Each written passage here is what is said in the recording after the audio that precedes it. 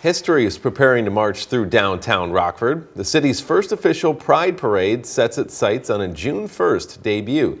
The idea started late last year when the Liam Foundation proposed an official LGBTQ celebration.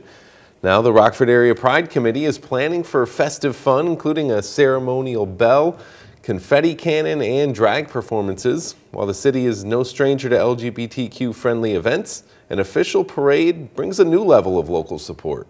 We've had, the Pride Alley Party, which is a great, place for vendors, people to come together. But that parade, you have to go either, all the way up to Milwaukee or down to Chicago. And we're kind of a hub for the State Line area in between those places.